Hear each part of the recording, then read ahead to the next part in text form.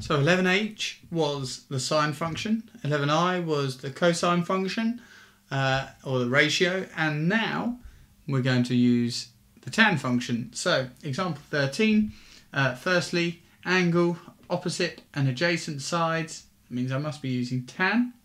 So we have tan theta equals opposite over adjacent.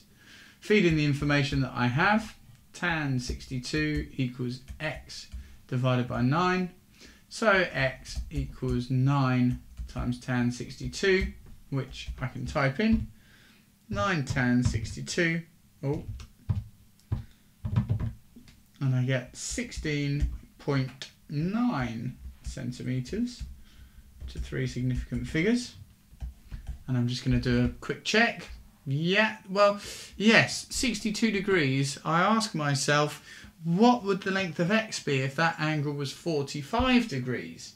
Well, that would make it 9. So bigger than 45 degrees means that x should be bigger than 9, and this is 16.9. That's probably about, well, it's not probably, it is absolutely perfect.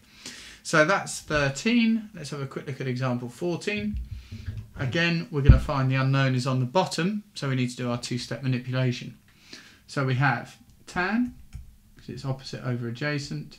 Tan theta is O over A. So tan 35 degrees equals 6 divided by A. Unknown, we're trying to get by itself, A. So we have A tan 35 times both sides by the denominator equals 6.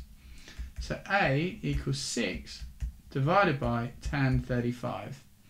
We can work that out. 6 divided by tan 35, and that's 8.57 centimetres. And that's to 3 significant figures.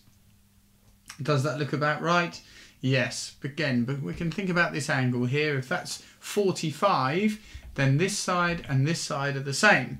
As it's less than 45, I'm anticipating that the opposite side is shorter than the adjacent, so A being 8.57 looks pretty good to me.